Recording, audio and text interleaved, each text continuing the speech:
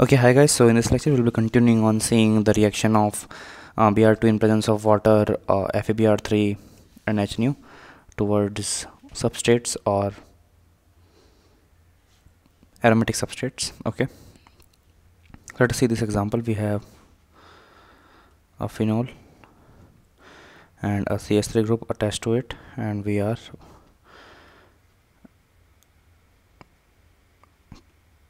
having a reagent Br2 in presence of H2O. So what would be formed? We would have something like OHCH3 and Br here. Why? As we can see that the formation of an oxide ion will actually trigger the stability of the compound, and again Br will be added to or substituted to the benzene ring. Okay, we have something like this.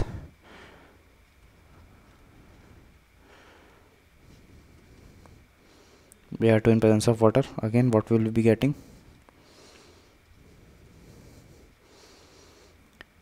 Substituted Br at all the ortho and para positions. What would be the product for this reaction?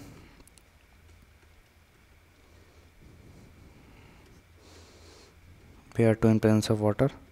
All the available ortho and para positions would be occupied by Br. For now, the available positions is not para, it's just ortho positions, hence will be occupied by the ortho as well, ortho only in this case. Let's discuss about this compound. We have something like CO2H here, Br2H2O. Again, ipso substitution will take place as this group would be leaving. Okay, and we would be getting something like OH here and Br at all the ortho and para positions. Okay,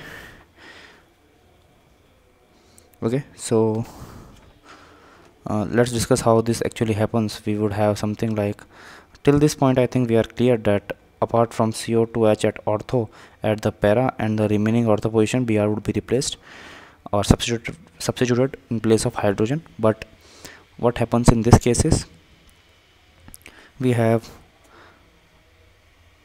H plus acidic medium, or what happens in H2O is we will get something like this compound, and C double bond O minus will be there, and with the release of H plus. Okay, now what will happen is we'll also get a Br plus as it dissociates from Br2, connecting with FeBr3. This Br plus would actually be added on this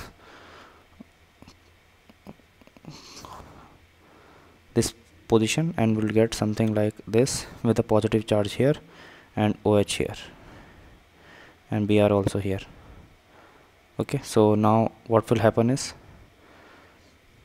obviously this would be stabilized by the highly stable formation of our IIT cation or IIT like cation, because this is having a positive carbocation and adjacent to it is a oxygen atom with two lone pairs, so it would be contributing to something like this. Okay, with CO2 minus and Br group here. Okay, so this would be this is just I'm showing the stability. What will happen is this CO minus O minus will form a double bond with the neighboring C atom, and this would actually leave this carbon atom forming a negative charge on this carbon atom, and the positive charge on was already there on this carbon atom, hence a double bond formation would take place, and the benzene aromatic structure would again be restored. I just missed the Br here, so just again substituting Br here. Okay, so this product would be hence formed, and this type of substitution take place whose name is ipso substitution. Okay, So next let us take another example wherein we have something like, again we have CO2H group. Okay, so what will happen in this case is, again we are reacting Br2 in presence of water. Again CO2H group would leave the compound as a CO2 gas. I hope you remember that we also discussed the evolution of SO3 gas in case of desulfonation. So I hope you remember that ipso substitution as well. That was also an example of ipso substitution. Okay, so now what will happen is, again we will get the same compound, irrespective whether the CO2H group was on ortho or on para. Okay, now let us see this example.